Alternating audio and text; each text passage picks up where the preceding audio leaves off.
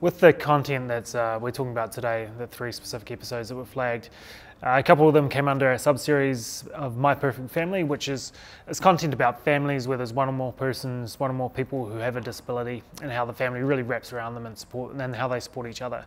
And then the In My Mind series is about mental health, specifically with the Dr. Tom episode. It's about how do you stay well.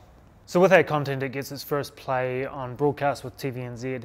After that, we get to share it online. We really push it out throughout the world through our channel, attitudelive.com, but YouTube is a big part of that offering as well.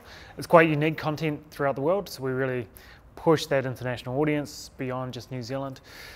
But with digital, it's not just the same as broadcast. You can't wait for viewers to come to you. You have to push it out. So you do that through ways such as campaigns, running digital campaigns.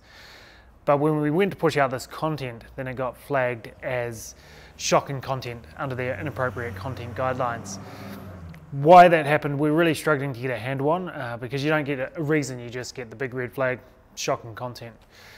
What we think is, or what we hope we're wrong about, is that it's more or less just been flagged because it is content about disability, and somewhere along the line people have associated disability as something that needs to be flagged, needs to be kept in reserve, needs to be held back.